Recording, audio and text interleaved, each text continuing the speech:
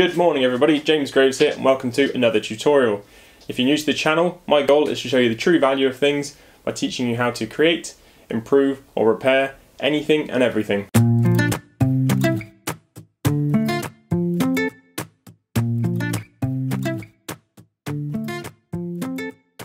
So in today's episode I'm going to show you a neat little trick that I've used countless times over the years for all sorts of metalworking projects where I've needed to bend steel bar, whether that's round bar, square bar or rebar. Now the best thing about this is you don't need any kind of specialist jigs, formers, tools, anything like that. All you need is one simple piece of equipment that most of you probably already have or you can buy really cheaply, and you can do this by hand. Now I always like to give examples so you know exactly what to expect from using this. So here's something I made a couple of years ago for my partner for her birthday, and this was made from straight bar that I bent using only this technique.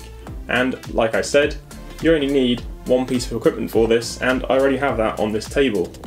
Just your standard tabletop bench vise. What I've got here is some 10mm rebar. This is probably the thickest thing you'll be bending with this technique because you are going to be bending it by hand. I'd recommend buying it in lengths of 1 meter or 2 meters. And don't cut off the section you need, because what we're going to do is use the length of this as our lever to get that bend. The trick here is to get your vice jaws pretty nice and close like this. I'd say a good 15mm apart, 20mm, depending on the radius of the curve you're going for, but just experiment with it. And what we're going to do, make sure you've got some good headroom in the room that you're working in, and just put the end into the jaws like that. So starting from here, we're just going to apply leverage on the end of the bar. And you see a slight bend starts to occur, and then we're going to move it in very slightly and do the same thing again. Move it in again and bend, making sure that you're keeping the rod nice and straight. And then just keep pushing it in further to add radius and length of the curve. So the key to getting a nice smooth bend is to keep moving the rod further in as you bend. If you just bend from one point, you're not going to get an even radius. All will happen is you'll get a bend on the point where it's clamped in the vise. So I'll just do that again quickly to show you how it looks in real time.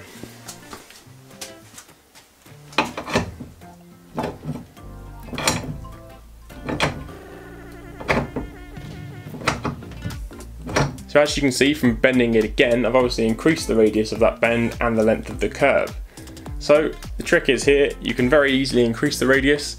So always recommend trying to bend less than you think for a specific purpose, and then you can always go back and bend it further. You can actually decrease the radius of this now if you've gone too far. It's not quite as easy, but I'll show you that now.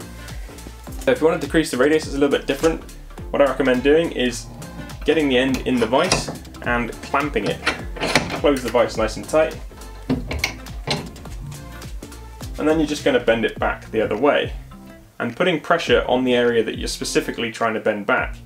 If I want bend to start from here, then I can push from here. If I just want it from here onwards, you can focus it just a little bit more. So that's how easy it is. It's really simple, and that's all there is to it. You don't need any specialist jigs or formers or anything like that. You can just bend freehand until you get the desired look. So I'm just going to show you in real time now how I would do this for a sculpture like this phoenix here.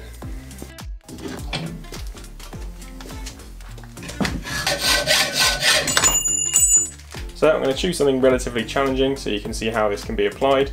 I'm going to take this piece here. If you start from this end, you can see there's a slight curve to start off with, and then it comes into this big sweeping curve and then back to another curve here. There's actually 3 curves going on. What I like to do is I'll hold my metal up to here and I'll just look, where does that curve start? So I can see it's here. Now when we're bending, if we put the jaws on the point of curving, it's actually going to curve after it because of the thickness of the metal. So we need to start just a little bit before. So putting this here so you can see, if I was to bend this, I'd probably clamp the jaws somewhere back here. So then when I bend it, I'm going to get that nice sweeping curve happening at this point.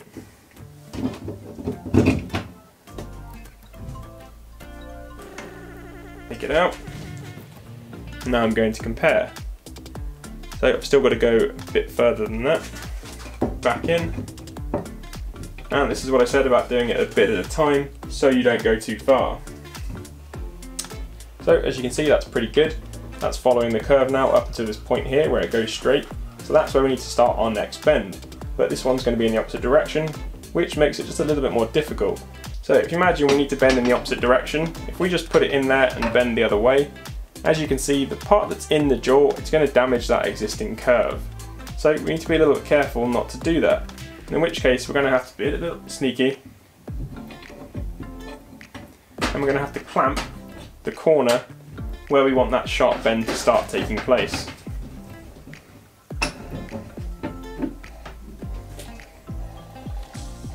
You can see what we've done. Be careful it doesn't ping out. We're actually clamping just a very specific point that we want that bend to start in the other direction. So we can start bending from there.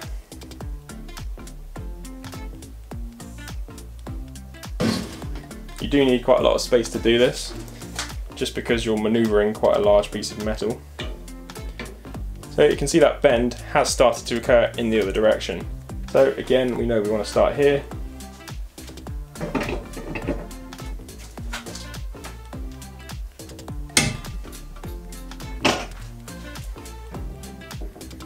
So we've pretty much got to the point of our next curve now starting, so we need to start bending it back in the other direction. So again, using that previous technique, we're going to clamp here, and we're going to bend that bit back straight and then start to curve back in the other direction.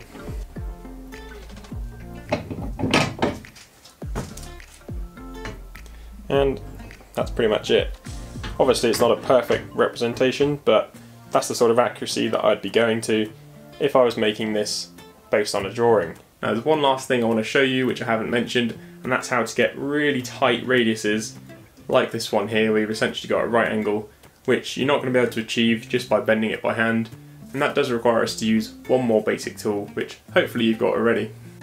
So to achieve this, realistically it's very hard to get a super tight bend right on the edge of your rod, because it's going to be hard to hold it, so we're going to have to assume we're going to get a bit of waste. And what we're going to do is we're going to start our steel somewhere around there. So we're going to clamp this now in the vise as tight as we possibly can, so that we can hit this into a right angle.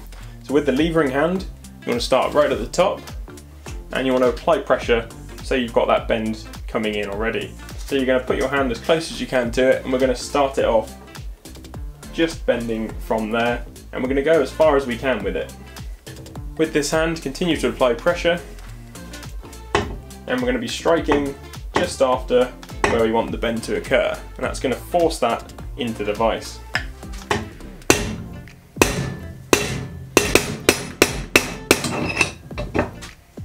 Now I can hear my neighbours staring next door, so I'm going to stop with the hammering for now. But as you can see, I have got a much sharper bend than you'd achieve just from bending this by hand. If I kept going with it, I'd get that sharper and sharper still until we took that curve out of this steel here, and you just had straight and then straight from there.